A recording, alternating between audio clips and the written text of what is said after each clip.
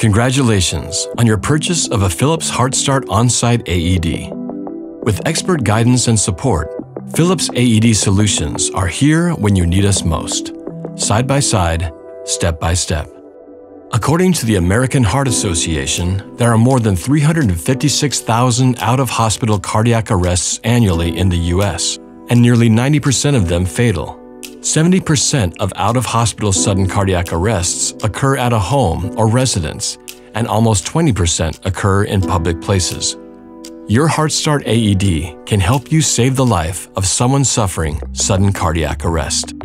In this video, you will learn how to set up the AED and maintain two accessories that will eventually need to be replaced: the pads and the battery. Let's start with setting up your AED. Your AED will come with an owner's manual and other materials. We recommend you read these materials prior to setting up your device. To begin, remove the HeartStart AED from the shipping box. Unzip the red case.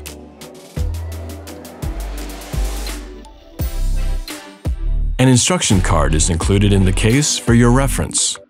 Pull the green tab to start setup. Follow the AED voice prompts and press the orange flashing button when instructed. If the orange button is flashing, press it. Verified. Testing. You'll need to wait about a minute for testing to be complete. Ready for use. Now your AED is ready to use.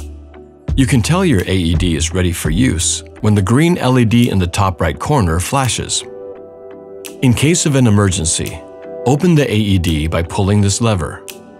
The device will turn on automatically and begin to provide rescue instructions. Begin by removing all clothing from the patient's chest. Cut clothing if needed. To ensure your AED is ready to use, please check your device periodically to ensure the green light is flashing. If it is not flashing, press the blue I button for instructions or contact your local Philips representative.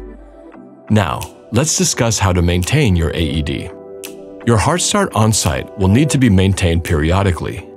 Each system comes with a maintenance sticker to help you keep track of the two accessories you will need to replace, which are the battery and the pads cartridge. On this sticker, write down the key dates for both the install date for your battery and the expiration date for your pads. For your battery, the install date can be found on the sticker on the front of your battery. Keep in mind that the install date on the battery is not an expiration date. It represents the latest date the battery should be installed into the device in order to ensure full battery life. For the pads, you can find the expiration date printed on the pad's packaging. Here is how to change your battery. You will know when to change your battery when the AED makes a single chirp sound. If you hear the AED chirp once, press the blue I button for more information.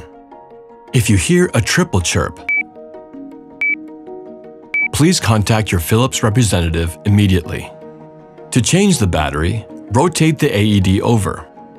Press this latch to pop out the old battery and slip in the new battery, pressing the top end down until the latch clicks into place. The device will automatically start a self-test. Self-test. The battery should be recycled at an appropriate recycling facility. If the orange button is flashing, press it.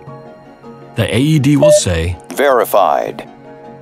As soon as the new battery is inserted, your defibrillator will automatically begin a comprehensive self-test. Self-test. After passing the self-test, your AED will be in standby mode and ready for use. Ensure the green LED status indicator is flashing. You will need to change your pads after use or when they reach their expiration date. To replace your pads, locate the latch at the top edge of the AED and slide it to the side. The pads cartridge will be released. Lift out the used pads cartridge.